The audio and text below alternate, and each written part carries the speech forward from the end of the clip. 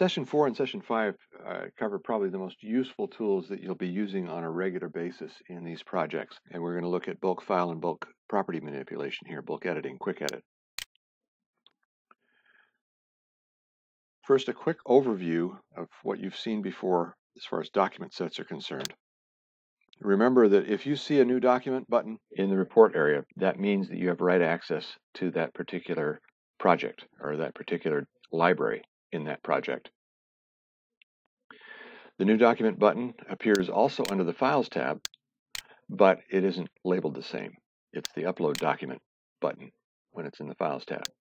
If you click on the top button of the New Document section, it's actually a separate button to create a single empty Word document. If you click on the bottom, you have a choice of creating a Word document, a link to someplace else, or a document set.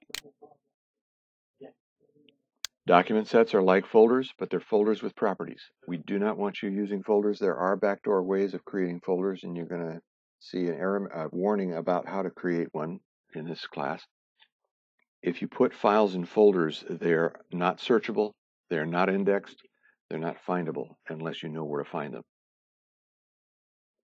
We expect CAD files to be put into zip files, but those are the only files we expect to see zipped into anything resembling a folder. Otherwise, use document sets. Document sets have naming conventions, just like restrictions, just like the file names do. And document sets are created by clicking on the bottom half of the icon, selecting the document set, giving it a name, which is its file name, setting the appropriate properties, and in most cases, the properties you set on the document set are inherited by the files inside the document set, so you don't have to go in and set those later.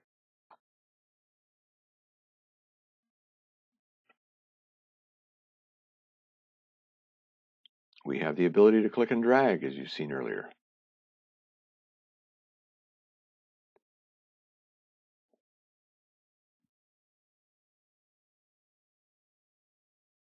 And when the files are downloaded,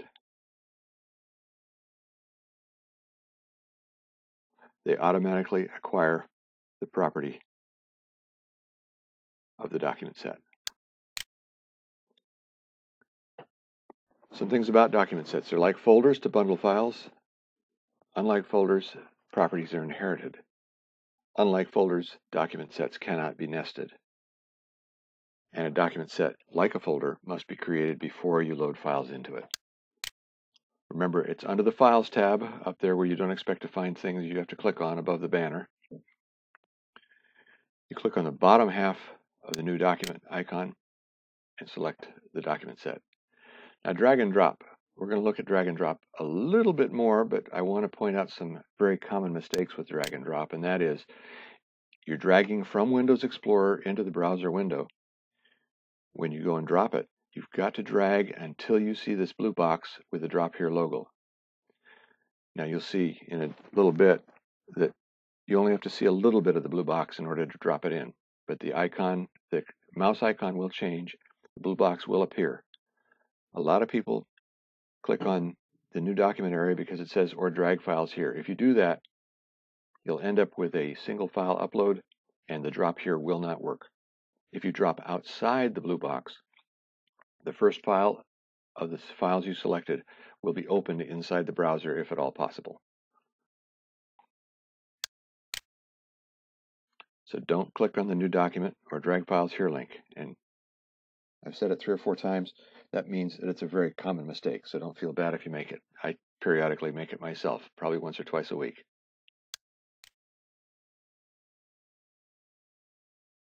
Let's do a quick drag and drop exercise.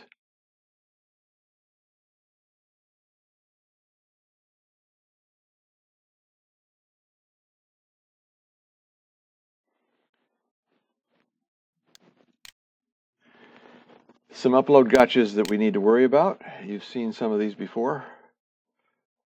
Special characters are not allowed in file names. And the reason for that is the ampersand, the pound sign, the percent sign, the question mark are all used by the web browser to determine what to do when it's calling up a page. So those special characters are absolutely refused by SharePoint. There are several others that SharePoint will also block. Bulk upload will not handle more than 100 files at a time. It'll give you a very nice message about the fact that it can't handle more than that. And it's just a suggestion to move files a batch at a time. Let's go on to bulk file move and quick edit in more detail.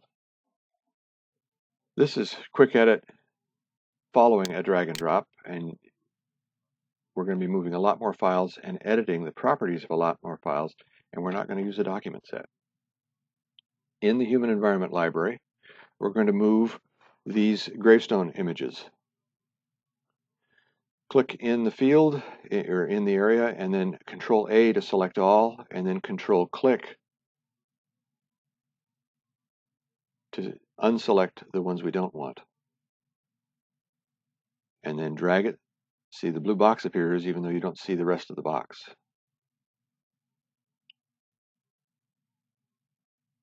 Now we'll take advantage of the fact that this is a movie and this spinny thing will speed up.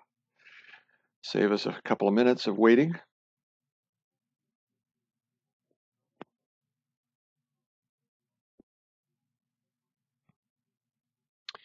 Notice that the topic is not set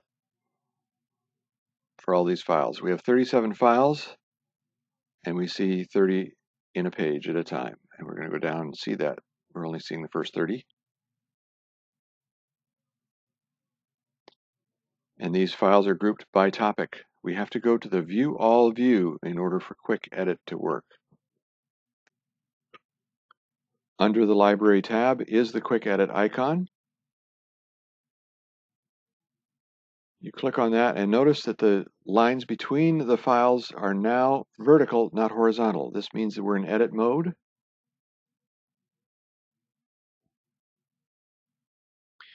You click on a cell and it's essentially going to behave like a spreadsheet. We select a value, historic architecture, and now what we can do is we can copy this. So we're going to click away from the box and then click back in, right click and copy. Click on this cell below it, go down to the bottom, shift click to select all. A right click, which was what that blue meant, doesn't do anything. Control V does do the paste. And as those things are spinning, they'll eventually stop. And when they stop, the changes have been made.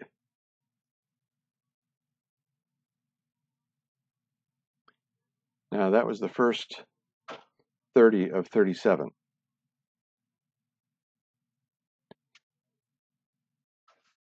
So we go on to the next page.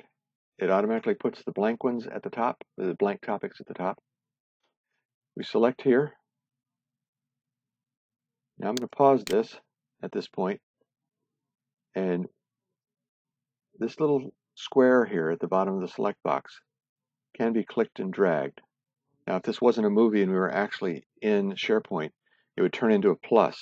Those of you who have edited in Excel will recognize that this is a very similar tool to the one in Excel. However, in Excel, if there are numeric values and you click and drag that little box, they automatically increment or decrement depending on which direction you drag the selection box. Here, it will just copy the property and not increment any numeric values, even if there are numeric values in it. So let's go back to continue playing this. That was a Control V to paste. Once you're done, all changes are essentially saved, but just to make sure, you can click on Stop or move somewhere else. If the saving hasn't completed on all the operations, it will say, are you sure you want to do that? If you say yes, it will stop where the current ones are saved and not finish the rest.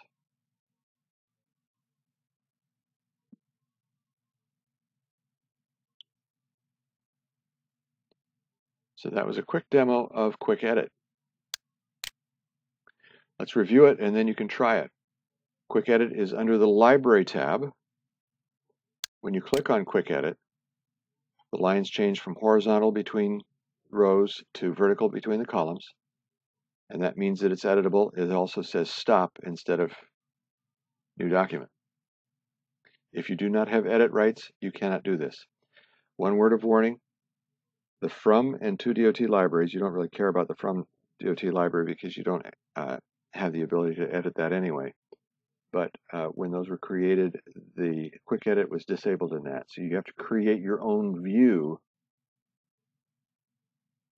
in that library in order to do quick edit. And it has to be a view that does not group by.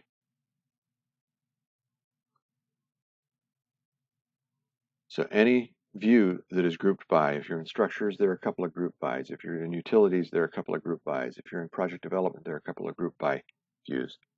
Or in all of them, the view all view is the quick edit able view. Go ahead and try that exercise.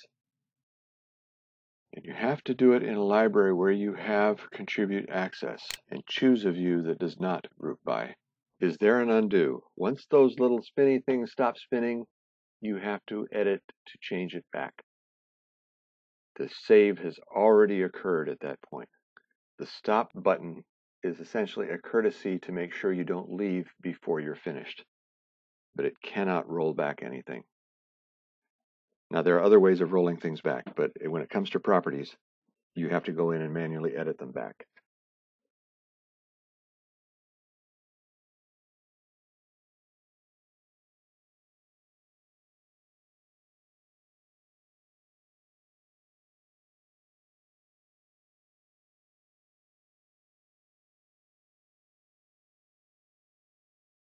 When you hit stop, all it does is change the lines back to horizontal and allow you to load new documents if needed.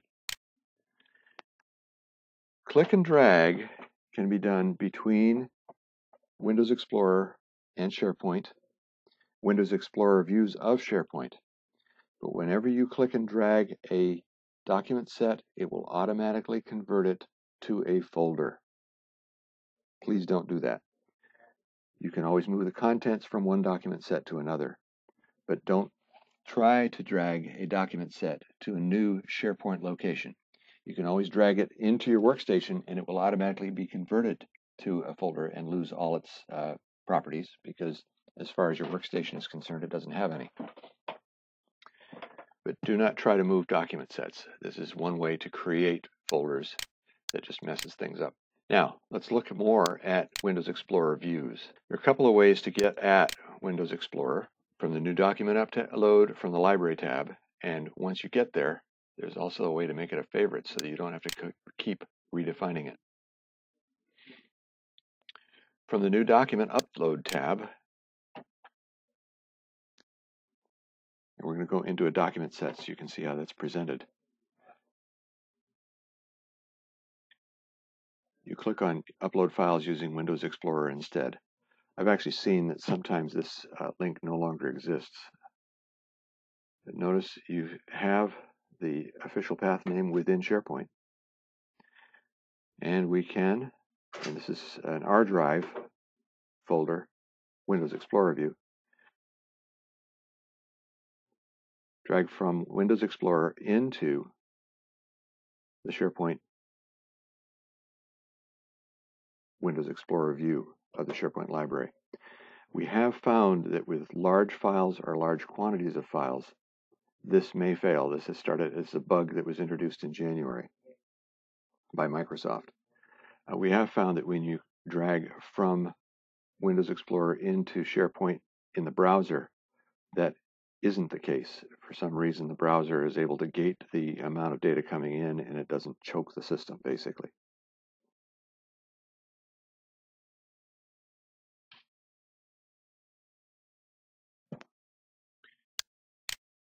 Now, it's a couple of clicks to get there, but that's one of the ways to get the Windows Explorer view. This is the more conventional way, I think. Under the Library tab, you click on Windows Explorer, and this is always the last icon to expand when you don't use full screen.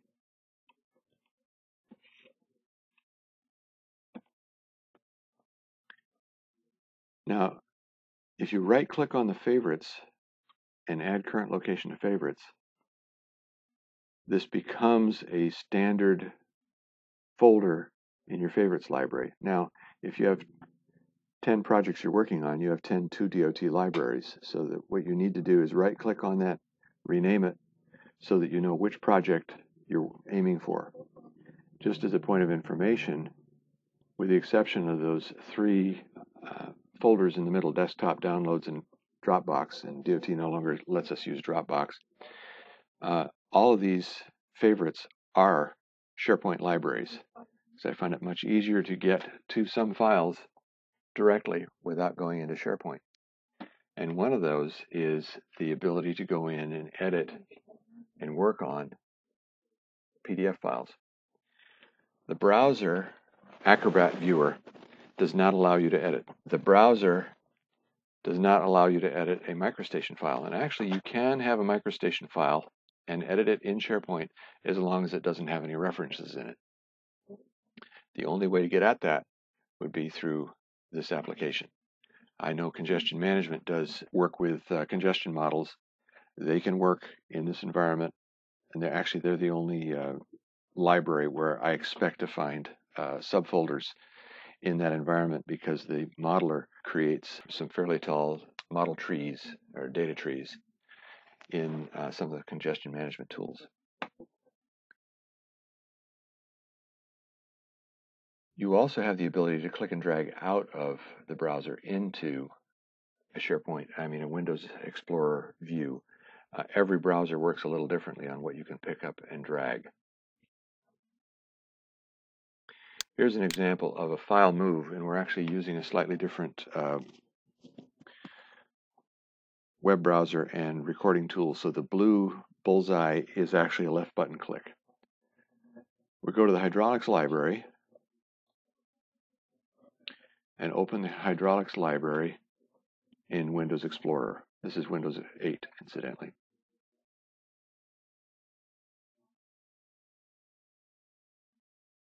Notice that we don't have write access to this library because we are in a reviewer role here in this case.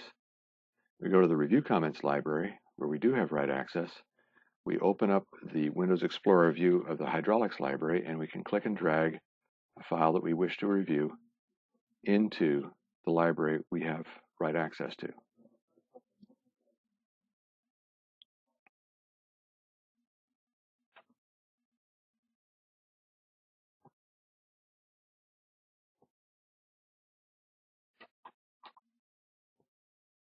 And this is a file that we're preparing to review.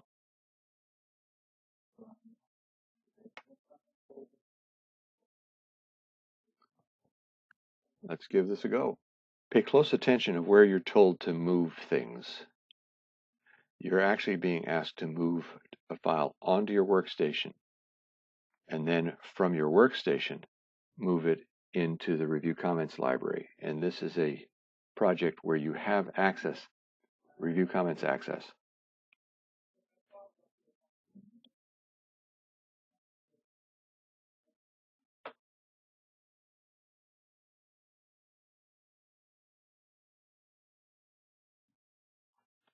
What we're going to do now is just introduce you to Acrobat Reader's markup tools in case you haven't seen those, but also in the context of working out of the Windows Explorer view of a SharePoint library. That file we just moved, we'll now edit. Now when you open a SharePoint library, sometimes you do have to re-log in.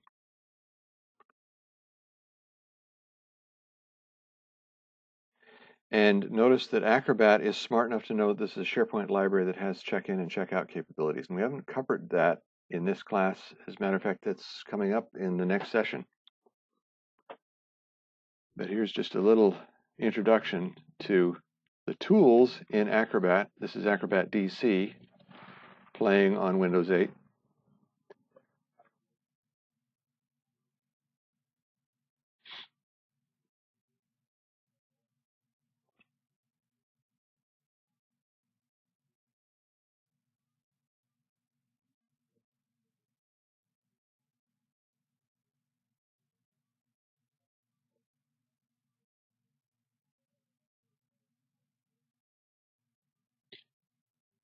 You see that even when you say you're starting a new line, it will pick up an existing one.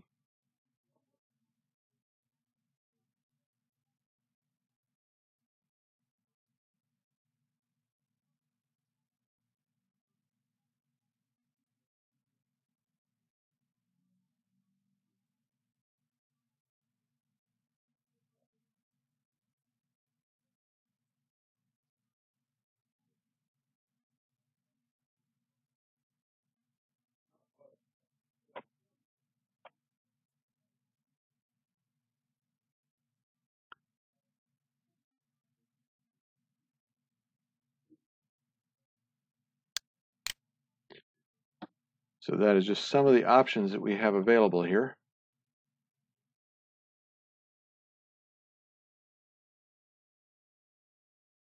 You can use any editor you wish. Some of you have Bluebeam, some of you have Acrobat Pro, some of you have Acrobat Reader. Add some text to a file you've just moved.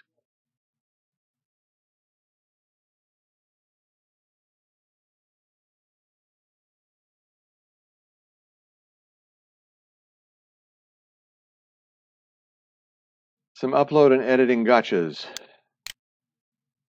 You've seen all these before. You saw them just at the beginning of the presentation. Special character issues, bulk upload, and bulk edit. Bulk edit will not edit more than 100 at a time. And instead of those spinny things, what you get is little red dots. And occasionally it will get so confused in trying to do the bulk edit that you end up having to shut down your browser. But generally speaking, if you hit stop and say, yeah, I want to quit, it will allow you to break out.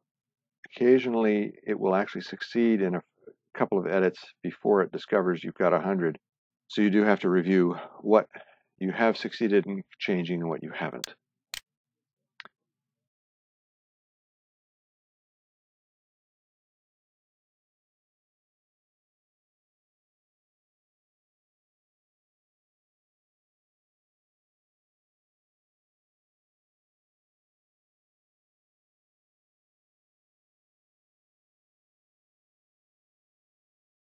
As I said verbally, click and drag between Windows Explorer views of SharePoint libraries may fail. Dragging between Windows Explorer into the browser tends to work. And just a suggestion, move things in batches and use document sets where it's appropriate. And we have finished this presentation.